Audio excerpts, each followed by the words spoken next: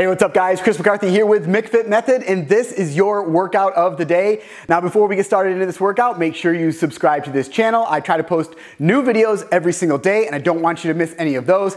Also down in the description, I've linked up a couple of my 21-day fat loss and muscle building challenges, so go ahead and click on those if you want to join those as well.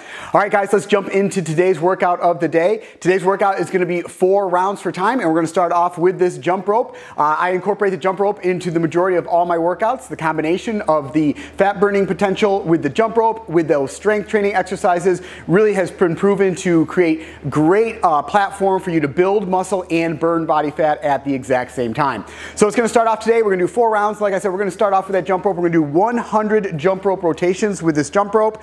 So I'm going to step back here. We want to get in proper form here, which means keeping those feet together. We're jumping on the balls of our feet, chest up, shoulders back. And when you start to initiate the first jump or rotation of that jump rope, you want to keep your elbows in close to your sides, and we're rotating that rope just with our wrists. We don't want a lot of movement at the elbow joint or at the shoulder joint, and hands should be slightly in front of your hips. Now when you're jumping up and down, it's a bounding motion. So you're just kind of jumping up and down on the balls of your feet, keeping that chest up the entire time. You notice I'm not bringing my knees up, I'm not kicking them back, I'm not piking my feet forward. So you initiate the first swing of that jump rope. And once again, keeping those elbows in close to your sides, jumping on the balls of my feet. I'm just jumping high enough off the ground to clear that rope. Chest up, shoulders back, rotating that rope just with that wrists. So you're gonna do 100 rotations of that jump rope. If you want to intensify this workout a little bit more, you could do what's called double unders, which is gonna be 2 rotations of that jump rope for every jump. So twice under the feet if you want to intensify that. If you're unable to do that, what you can do is intensify it a little bit more by just doing a run in place movement. This will allow you to then generate even more speed on that jump rope. So either way, what you're going to do is 100 rotations of that jump rope. Then we're going to move into the strength component, the first strength component, and it's going to be 12 overhead dumbbell lunges on the right side. So I'm going to set my jump rope back here, and I'm going to get a single dumbbell. And like I said, we're going to do 12 overhead lunges on the right side. So I'm going to set the dumbbell down, and we're going to go into a lunge. We're going to lunge forward with the right leg with our right hand up overhead. So first off, I'm going to get this dumbbell up in an overhead position, lock that out overhead. Should be nice stacked. Your wrist, elbow, shoulder should all be in line. Keep that bicep really close to your ear, and we're going to lunge forward with our right leg. So you're going to lunge all the way out, keeping that dumbbell up overhead. Full extension here into that lunge, and then all the way back up. You're gonna do 12 on this right side. Once you've done 12 on that right side, now we're gonna jump back into that jump rope component, but before that, I wanna point out a couple different things here.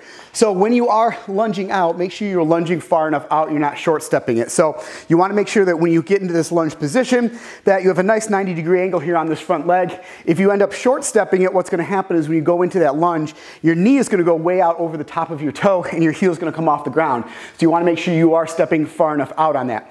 Now also, when you have this dumbbell in this overhead position, like I said, make it a nice stacked position. Elbow, wrist, shoulder should all be in a line. And when you go into that lunge, make sure you're keeping your chest up and not leaning forward. That dumbbell's gonna wanna kind of pull you down. So make sure you're keeping that chest up and that shoulder blade engaged, keeping that dumbbell all the way up.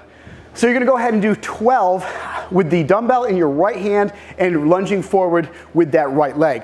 Once you've completed that, then you're gonna go ahead and pick up that jump rope again. We're gonna do another 100 rotations of that jump rope. Now we're gonna go back to the dumbbell again. We're gonna do the same thing, overhead lunges, but now we're working the left side. So you're gonna bring that dumbbell up in the left hand, lock it out overhead, lunge forward with the left leg, then all the way back up, lunge forward with the left leg. You're gonna do another 12 of these. Make sure you're stepping out far enough on that left side. Once you've completed 12 of those, then what we're going to do is we're going to grab that jump rope again, another 100 rotations of that jump rope, and then we're going to move into the final movement today, strength movement, which is going to be 12 alternating dumbbell clean and press. So this is single arm. So we're going to start off here. Have the dumbbell down on the ground. We're going to get in a nice squat stance. Feet should be a little bit wider than hip width apart, toes pointed out slightly.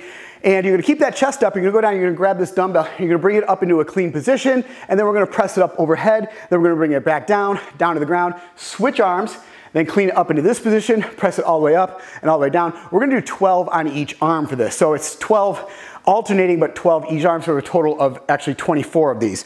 So what we're gonna do is get into this nice squat stance. You're gonna send those hips back, or hinge at the hips. Start to send that butt back, go into that squat position, keeping those chest up the entire time. Knees are tracking out over the toes. We don't want our knees caving in. So we're gonna go down and we're gonna grab this dumbbell, and what we're gonna do is we're gonna use the power and the strength of our lower body to bring that dumbbell up, gain some momentum here. And you're gonna clean that dumbbell. We're gonna actually get up on our toes, full extension here, clean that dumbbell up into the front rack position. From here, depending on the weight of the dumbbell, you can either just do a strict shoulder press at that point, or if it's a heavier dumbbell, you can do a little bit of a push press where you go into a slight squat again and then use the power of your lower body then to press it up overhead. I have a lighter dumbbell here today, so I'm just gonna do a strict press in that shoulder press position. So I'm gonna get down here on the ground, send those hips back here, knees are tracking out of those toes, chest is up, bring that dumbbell up into that front clean position. From here, now I'm then just going to press it all the way up, strict press, till full extension at the top, everything is locked out at the top. Then I'm gonna bring this back down to the ground. Now I'm gonna switch over to the left. So I'm gonna clean that up into the front rack position, and then I'm gonna strict press it all the way up. Then back down to the other side, switch to the right, clean it up, and then press it all the way up, then back down. Left hand, one more side here, clean it, press it all the way up, and then all the way down. Like I said, we're gonna do 24 total of those, so 12 on each arm, alternating back and forth between the right and the left.